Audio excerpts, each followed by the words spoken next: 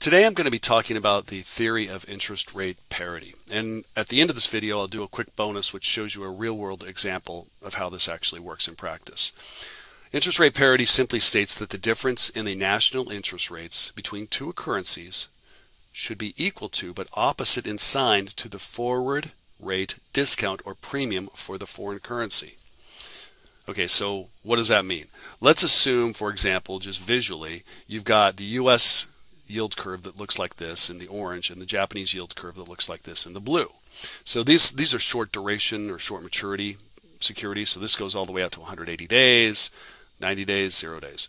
So you can see that at 90 days there's about a 2.4% spread between what you can earn in the U.S., 90-day T-bill versus a 90-day rate in Japan.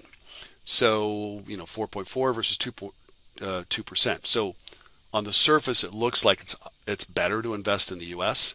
However, what you'll find is that the Japanese yen will be trading at a forward premium such that this 2.4% will completely go away when you compare the two returns that you can get between these two currencies. Let me do this more formally, or mathematically, I guess, show you the equation, and then I'll run through a problem how this works. So the forward rate should equal this. The forward rate should simply equal the spot rate times 1 plus the interest rate on the foreign currency divided by 1 plus the interest rate on the domestic currency. This assumes we're quoting it in yen per dollars. If I were quoting it in terms of dollars per yen, or dollars per pound, or dollars per euro, as those are often quoted, then the 1 plus ID would be on the numerator and the 1 plus IF would be in the denominator. So this is when we're quoting in terms of a foreign currency per $1. This is the equation. Now, so let's check this out. Let's assume that the current spot rate is 114 yen per dollar. And let's assume that the 1-year rate in Japan is 1% and the 1-year rate in the US is 2%. So just like the prior slide, there is a spread here. The U.S. is trading higher than Japan in the interest rate market, higher interest rates. So this tells me that that Japan, their currency should be trading at a premium in the forward market. So we can calculate or estimate what that forward rate should be. That's going to equal the spot rate, which is 114 times 1.01, which is the Japanese rate, divided by 1.02, which is the U.S. rate. Calculate that, it's 112.88 yen per dollar. The yen here is trading at a premium relative to the spot market. 112 is a stronger rate than 114 is from the Japanese perspective because it takes fewer yen to buy dollars. So the yen is trading at a premium in the forward market. And it is just enough to offset the interest rate differential. So how does this work? Like, what does this even matter? Well, let's assume you've got a couple of options here. Let's do scenario 1. Scenario 1, you have 1,000,000 yen. And you want to invest it at 1.01% or 1% in Japan, you earn that 1,010,000 yen. 1,010,000 yen. So you earn 10,000 yen on this investment. Now, the other scenario is you could have converted yen into dollars at the current spot rate of 114, and you could have received 8,772. And then what you do is you invest that at 2%. So you could, scenario 2. You invested at 2%, and that grows to $8,947. Now, you will know to do this today that it's going to grow to 8,947. So today you're going to sell 8,947 forward. You're going to sell these dollars forward at the forward rate. All right? And that will happen a year from now. That execution, that settlement will happen a year from now, but you agree on that rate today, so you can lock this in.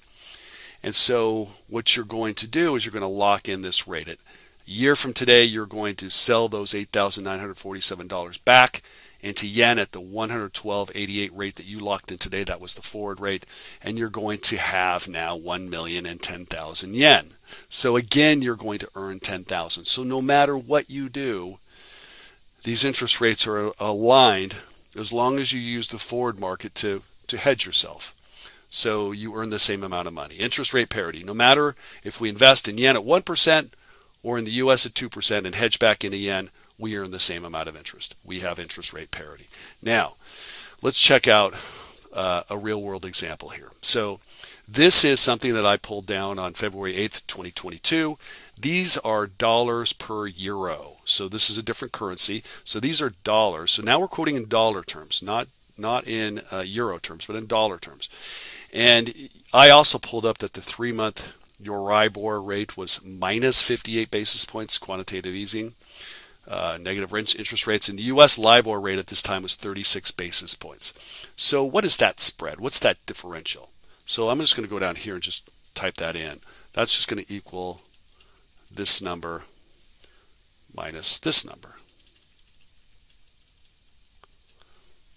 And so that's a spread of 94 basis points that the U.S. is trading better than the euro in terms of interest rates. So that tells me that the euro should then trade at a premium in the forward market, because they're losing on the interest rate differential. They're going to make it back on the in the premium on the forward market for the currency.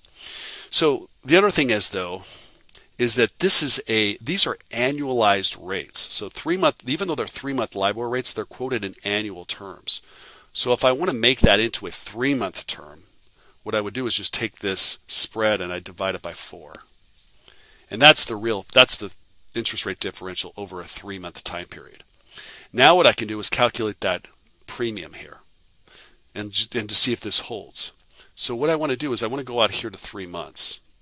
And the 3-month rate, we'll use the midpoint, the bid-ask spread. And you can see it's at 11447. That is a higher number than 1142. So because we're quoting this in American terms, it's dollars per euro. The euro is trading at a premium, and that premium is simply going to equal this number divided by this number minus 1. Look at that, it's 24 basis points. Okay, now if I want to annualize that number, I can multiply it by 4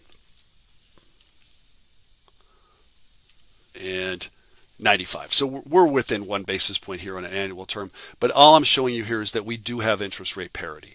The interest rate differential over annualized interest rate differential for 3 months is 94 basis points. That is completely reflected in the forward premium of the euro, which is 95 basis points.